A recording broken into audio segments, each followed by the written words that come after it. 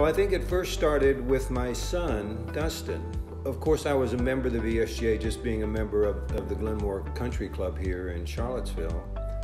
But he began playing junior golf when he was 9, 10, 11 years old. And he played in a tournament when he was 11 over in Stanton. I was impressed with the VSGA's organization at that time. It seemed to me the tournament was well run. I liked the people.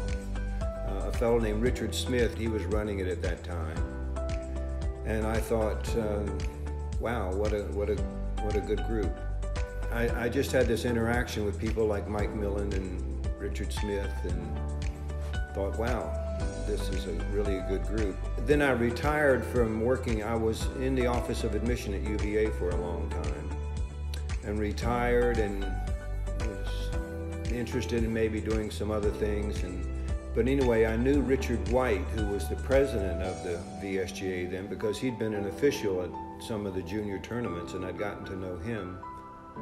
So I wrote him a fairly long letter outlining my interest in maybe working with the scholarship committee, telling him about my background, of course, in admissions and what I might be able to contribute. One thing I've been able to contribute is to look more fully at each applicant. I think one of the great rewards is seeing the kinds of talent that our young people bring. And of those 100 applications or so that we read each year, the talents that I see with those young men and women is the same thing that I was seeing at UVA. They bring so much to the table. And not just on the academic side. It's involvement in their communities, in their schools, the thoughtfulness with which they write in their essays about their career aspirations, what they've done in golf. I enjoy some of the people on our committee now. Bob Stauffer, Sarah Robertson, Debbie Spencer, Lindsay Wortham, Ann Griever as well.